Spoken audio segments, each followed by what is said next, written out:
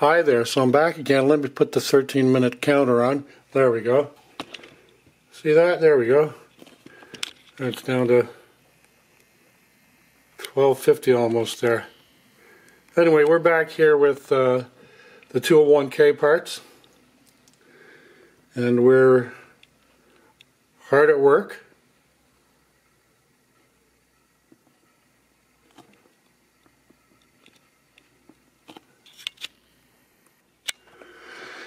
Indeed, so I've oiled all of those things again, and these things too. So I've just been wiping. Oops, sorry. The oil off,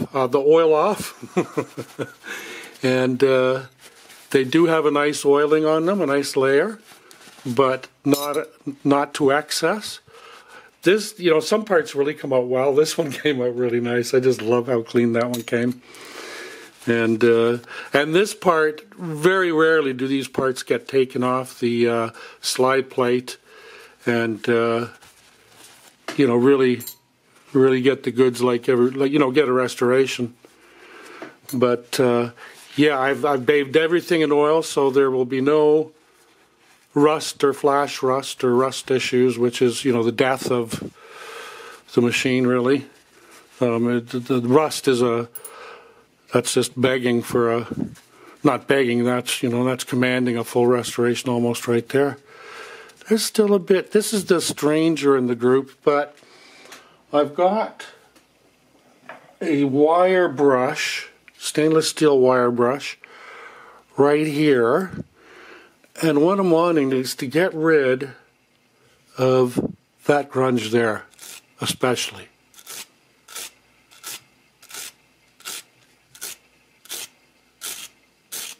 And there.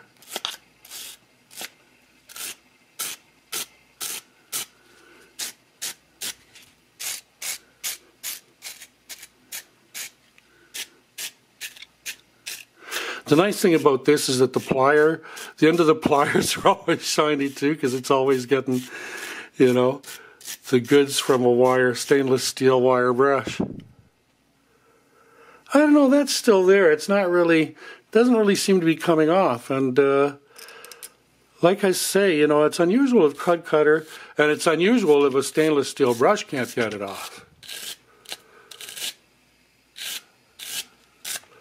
That's a for sure. Very odd. How are we doing? You know what? It looks like it's it's come a bit. It's going.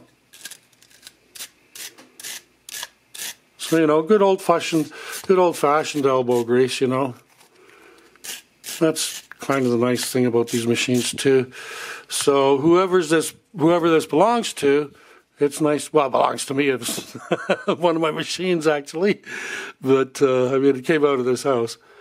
But anyway, we'll just oil that up. And then we'll just get the oil off, sop up the loose stuff, and then we'll put that back. And now this one had these two little washers on it. And I think the skinny one was the inside. Whoopsie daisy, where did that go? Right there. The skinny one was the inside. And then the outside was this, whoops, sorry. So the inner one was the thin one, and then this thicker one, like that. So we'll put that like that. This spring belongs to the pickup lever over here on the 201. And then these two little screws attach this to the slide plate. So we might as well do that right now. Right now. So there's the little screws. All I'm going to do with them is just give them a little bit of oil. I'm not going to put them in crud cutter. I'm not going to put them in soap. I'm not going to put them in soapy water. I'm not going to rinse them in clear water. I'm not going to hair dry them and then blow dry them. They live a very sheltered, protected life.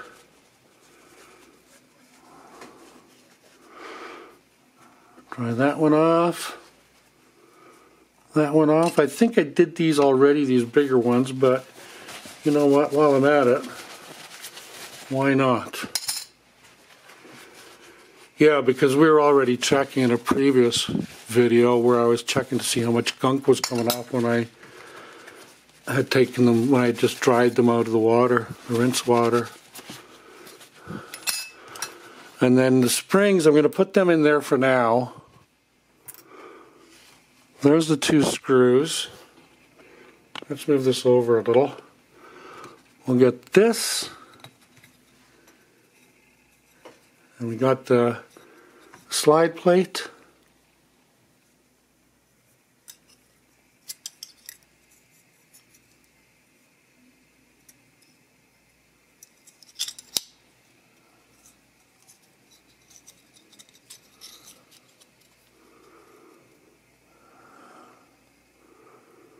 I'm going to say that way. Is it that way?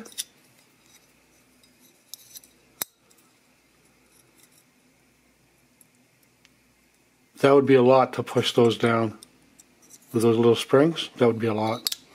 Well, we'll try it this way, and what I'll do is I'll go back and check my video from when, 2 or 3 days ago when we took it apart.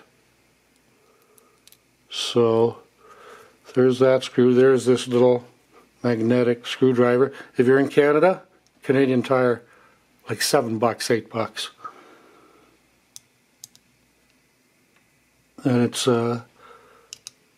it's a West Coast, like it's a Vancouver company that, I don't know whether they make them or import them or what they do, but that's where it came out of. And I have another one, and it's like little, oh no, oh no, my worst nightmare. How much time have I got? Well, here's my magnet. Here's my magnet.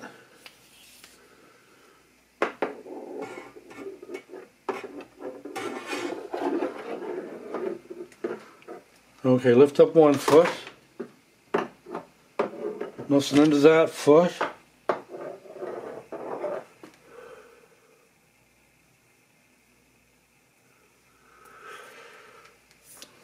Okay, move the chair back a bit. There it is there. No, that's dirt.